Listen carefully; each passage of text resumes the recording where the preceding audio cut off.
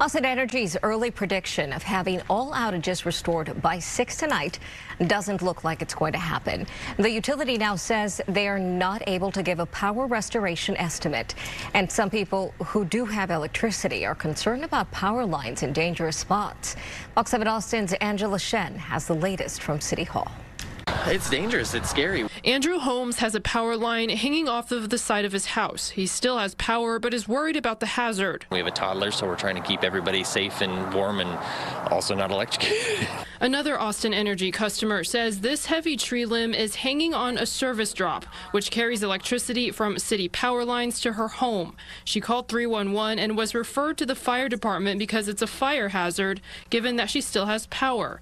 AFD referred her back to Austin Energy because so far it's not sparking. They have yet to send a crew out to remove the limb.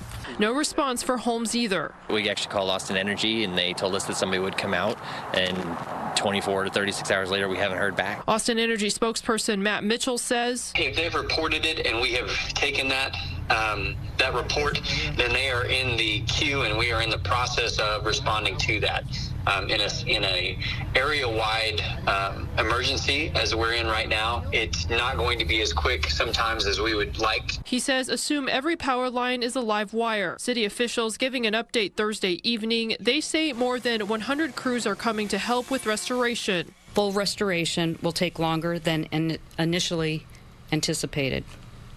We understand that this makes an already challenging situation even more difficult. The problem is the ice and the weight. This isn't a veg management issue.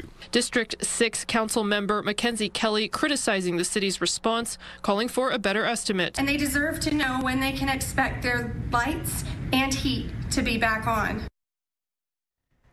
That was Fox 7 Austin's Angela Shen reporting. Mayor Kirk Watson says City Council has an oversight committee for Austin Energy to evaluate the response, and there will also be an after-action report.